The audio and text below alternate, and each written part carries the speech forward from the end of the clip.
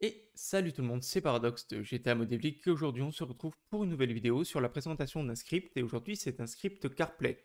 Donc comme son nom l'indique, c'est un script qui va vous ouvrir l'image du Carplay que vous pouvez avoir dans votre voiture et vous permettre de lire des musiques en jeu. Donc des musiques qui viennent par exemple de YouTube ou autre. Essentiellement de YouTube, vous mettez juste le lien de la vidéo YouTube et ça vous lit la musique, vous pouvez l'écouter en voiture du coup avec le script en fond. Donc vous allez voir, c'est très simple à installer, très simple à utiliser, j'espère vraiment qu'il vous plaît. Et d'ailleurs, si vous aimez nos vidéos, tous les contenus qu'on vous propose, que ce soit les MLO, les scripts, les jobs ou autres, et bien la meilleure des choses pour nous remercier, c'est de vous abonner à cette chaîne, de mettre un petit like sur les vidéos, un petit commentaire, ça vous soutient énormément, donc merci beaucoup à ceux qui le feront. Et je vous rappelle également que via notre lien Instant Gaming qui est en description de la vidéo ou sur le serveur Discord, vous pouvez bénéficier de réductions sur vos jeux préférés, comme ici par exemple le dernier Dragon Ball, FIFA, vous avez moins 25% sur les deux, mais vous pouvez également avoir jusqu'à moins 80, moins 90% sur certains jeux, comme vous pouvez le voir ici avec des moins 83, moins 95%, vous avez des jeux à 1 euro, à 10 euros au lieu de les payer beaucoup plus cher. Donc si vous voulez faire plaisir à moindre coût, n'hésitez pas à passer par notre lien. Merci beaucoup à ceux qui le feront également. Donc du coup, pour télécharger le script, c'est très simple, vous rendez sur le serveur Discord de gtarp, le lien est en description de la vidéo.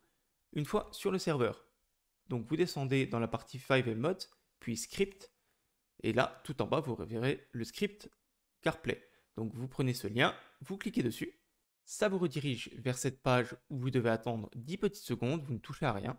Une fois les 10 secondes passées, vous cliquez sur accéder au lien ici en haut à droite, et ça vous redirige vers un lien méga où vous avez juste à faire télécharger. Ensuite, ça vous télécharge une archive, et à l'intérieur de cette archive, vous avez, laissez bien le dossier tel qu'il est, donc entre crochets. À l'intérieur, ici, vous avez donc le script pour le son, vous n'avez pas trop besoin de toucher. Ici, vous avez le Carplay. Donc, les seules choses que vous pouvez vraiment modifier, je pense, c'est dans HTML, dans l'index. Vous pouvez modifier ici, du coup, les traductions. Donc, nos médias présents, song link, etc. Tout ça, vous pouvez modifier. C'est juste des traductions. Donc, voilà, libre à vous de le faire. Moi, en anglais, ça ne me dérange pas. Du coup, je le laisse comme ça. Donc, maintenant, vous allez mettre ce dossier dans votre serveur, donc c'est très important de le laisser entre crochets, peu importe le nom que vous mettez, parce que du coup ça va exécuter les deux trucs là en même temps, donc le script son et le script Carplay. Vous le mettez par exemple dans le fichier ressources. Moi je crée un gros dossier standalone pour tous les scripts comme ça qui s'exécutent par eux-mêmes, donc pareil entre crochets standalone, et vous mettez tout simplement votre dossier CarPlay dedans. Ensuite vous aurez votre fichier serveur.cfg et vous allez exécuter ici ensure standalone entre crochets. Comme ça vous exécutez non seulement ce script-là, mais aussi tous les autres scripts que vous pouvez mettre dedans à l'avenir. Comme ça épure votre fichier serveur.cfg et ça économise un petit peu votre serveur qui a juste à start un dossier au lieu d'aller chercher tous les scripts un par un. Une fois que vous avez fait ça, vous faites fichier, enregistrer, vous redémarrez votre serveur, c'est très important. Et nous, on se retrouve en jeu pour voir la présentation du script et son utilisation. À tout de suite. Et voilà, du coup, on se retrouve en jeu. Donc vous allez voir, c'est assez simple d'utiliser le script. Il suffit de vous rendre dans une voiture. Hop, et de faire /Carplay. Là, ça vous ouvre le Carplay. Là, vous avez l'historique pour retrouver vos anciens sons. Donc, ensuite, vous prenez un lien, donc par exemple de YouTube, et vous le mettez ici. Donc, on va prendre un son. Donc là, par exemple, on va prendre le son qui est l'outro de la chaîne. Là, vous faites juste submit. Hop. Là, vous avez l'image qui s'affiche. Et le son se joue. Donc là, vous pouvez régler le son. Donc moins fort, vous pouvez le mute un petit peu, vous pouvez le mettre fort, voilà. On va le mettre comme ça.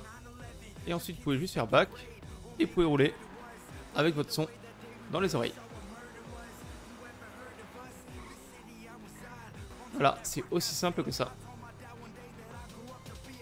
Et à tout moment, voilà, votre Carplay. Vous arrêtez. Hop. Donc voilà, vous voyez que le script fonctionne très bien. Il est très simple d'utilisation et j'espère qu'il vous plaît. Et voilà, c'est la fin de cette vidéo consacrée au script de Carplay. J'espère qu'elle vous a plu. Si c'est le cas, n'hésitez pas à vous abonner, à laisser un petit like et un petit commentaire. Et moi, je vous dis à très vite. Portez-vous bien, c'est le plus important.